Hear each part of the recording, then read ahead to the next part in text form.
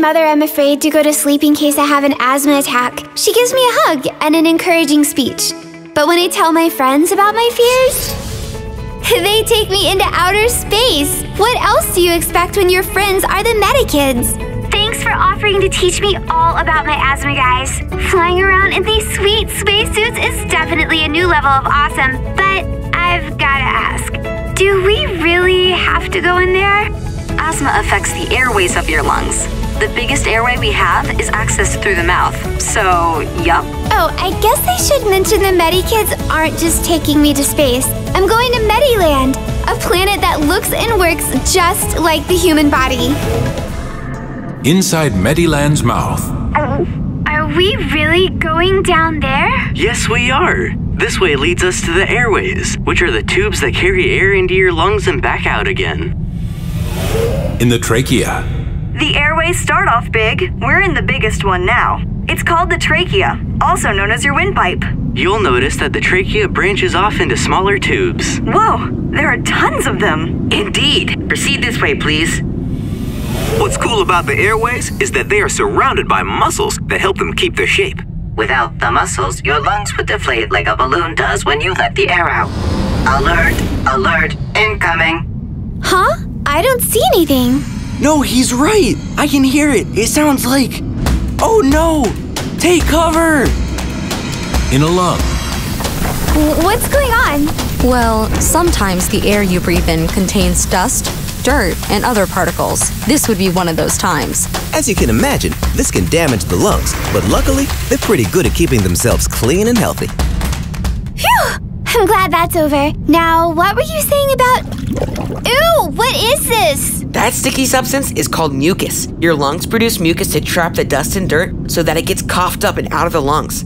It's fascinating. Yeah, well, fascinating is leaking into my suit. I'm thinking about putting an infection right here. What do you think? Oh, I think that looked perfect there. Maybe get a nice fever going so we stay warm. Who are those guys? Sometimes you also breathe in germs. If germs get into your lungs, they can cause infections that make you ill. Then we have to stop them. Whoa, hold on there, Jenny. Your body has this problem covered. You may want to turn around. Quiet, I'm trying to plan an infection. Jenny, meet the immune system. This army of natural defenders is made up of lots of cells. They work together to fight off germs. These lungs aren't big enough for the both of us. Well, what if I stayed and you guys left? Oh, okay, we're going. The immune system is awesome. It is, but in asthma, the immune system gets confused. You know what this looks like to me? It looks like a germ. We're being invaded. Attack!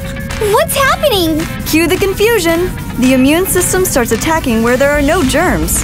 The immune system begins seeing other things as the enemy. Things like house dust mites, pollen, mildew, tobacco smoke, cold air, and chemicals. They can also see animal hair and fur as enemies, which is why a robot is the perfect pet. All of these things are called triggers. In asthma, when you breathe in one of these triggers, your airways overreact. This causes damage called inflammation, which makes your airways swell and become red. It also makes the muscles around the airways squeeze really tight. This is called bronchoconstriction, which means the airways become narrower, making breathing difficult. The lungs make too much mucus, which also makes it harder to breathe and causes you to cough. All of these things can make your chest feel tight. Ugh! What is that noise? If your airways are narrow, the air that travels through them makes a noise called wheezing. The wheezing is, of course, much louder when you're actually in the lungs. Coughing, wheezing, and chest tightness are called asthma symptoms. Not everyone with asthma is affected by the same triggers. Exercise, cold air, and stress are triggers that can also make your asthma worse because they make your lungs work harder than normal. There are treatments that can help keep your asthma under control. Treatments? Yes, let's do those before I get mistaken for a germ and zapped. There are two main types of asthma medicines, relievers and controllers. Both come as inhalers. Let's treat Medikids. Relievers like bronchodilators are muscle relaxers that work straight away so you can breathe easier quickly. Broncho equals airway. Dilator equals make bigger. So, bronchodilator, make airway bigger. So that's what relievers do. What about controllers? There are different types of controller inhalers, but they all reduce inflammation in the airways. These inhalers don't work straight away, so you might not notice any difference when you first take them. So that controllers can help you prevent asthma attacks, they need to be taken every day. Sometimes kids with asthma need other treatments, such as tablets. Your doctor will help you work out what's best for you. We've stopped this asthma attack. Let's head out. You don't have to tell me twice. Back in the trachea. Medicine is great, but it's also important to know your asthma triggers so that you can avoid them. Sounds like I'd have to live in a bubble. What happens if I can't avoid some? It's impossible to avoid all triggers, but your asthma team will help you work out ways to manage them.